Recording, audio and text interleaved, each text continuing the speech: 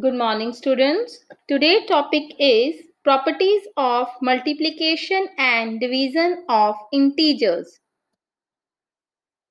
After watching this video, the learner will be able to know about closure property of integers, commutative property of integers, associative property, property of 0, property of 1, property of -1, and distributive property. Closure property. Multiplication. If a and b are two integers, then a multiply b will also be an integer. Let's take an example. Here, 3 and -4 both are integers. When we multiply, we will get -12, that is also an integer. This is called closure property of multiplication of integers. Now division. If x and y are integers, then x divided by y may or may not be an integer. For example, when 12 divided with 3, we will get 4. Here, 4 is an integer. Let's take another example. Here, 1 divided by 2, the answer will come out to be 1 upon 2, or in decimal you can say 0.5. Here, 1 by 2 is not an integer. So, closure property does not hold good for division of integers. Commutative property. Multiplication. If a and b are two integers, then a multiply b is equal to b multiply a. That is, on changing the order of integers, we get the same result. Let's take an example. For example, when -4 multiply with 2, we will get -8.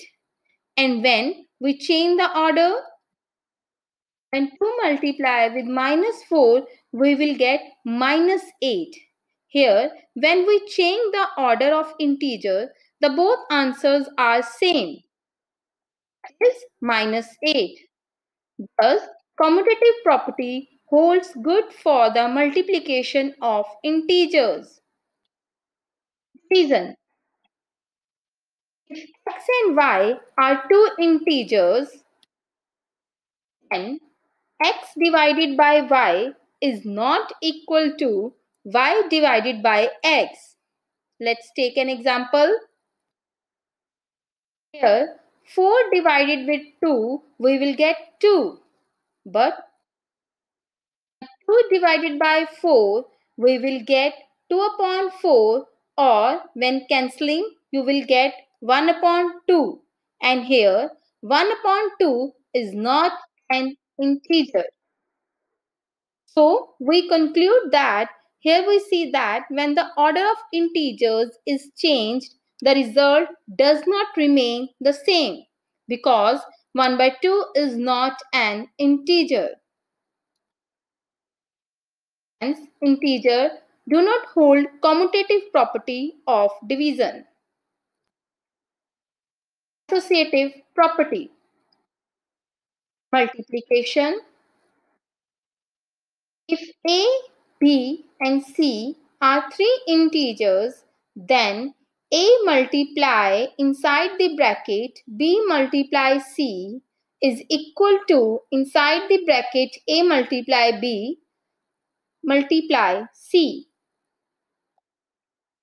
Let's take an example. Now 3 multiply 4 multiply 5 is equal to 3 multiply 4 multiply 5.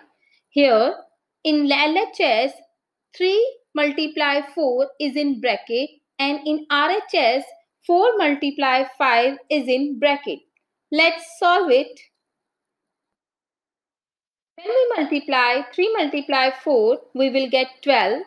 And on RHS, when we multiply 4 and 5, we will get 20. And on left hand side, 12 multiply 5 is 60. And on right hand side, 3 multiplied 20 is 60. Both are same. So we conclude that thus associative property holds good for the multiplication of integers. Now division. X, y and z are three integers, then x divided by y divided by z is not equal to x divided by y divided by z. Here on left hand side x and y are in bracket and on right hand side y and z are in bracket.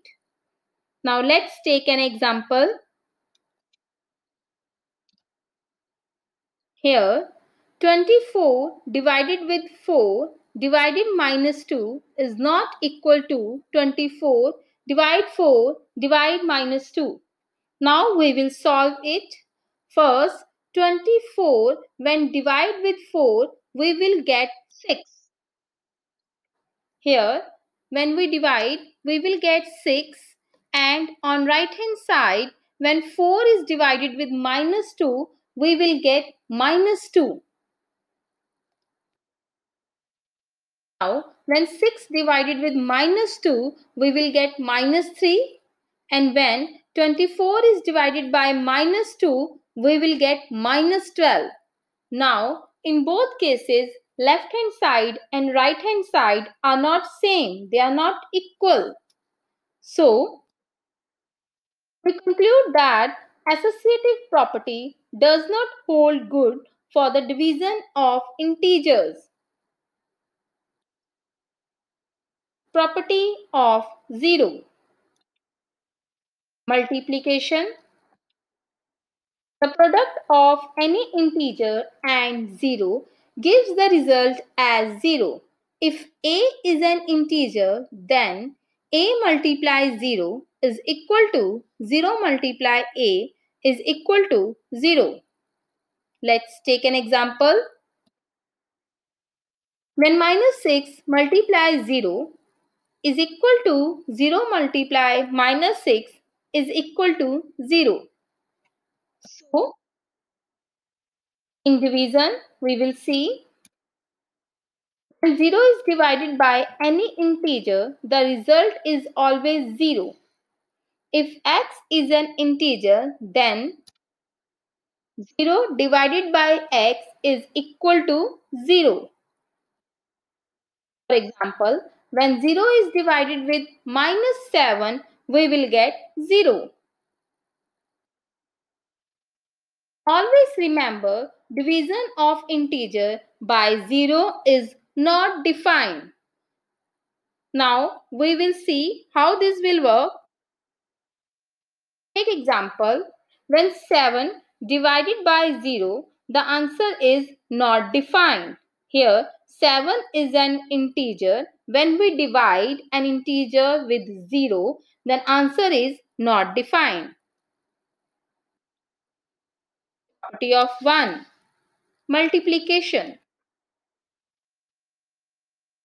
The product of any integer with 1 is the integer itself. Let's take an example. When minus 3 multiply with 1 is equal to 1 multiply minus 3, the answer will come out to be minus 3. The property of 1 for the multiplication is also known as multiplicative identity.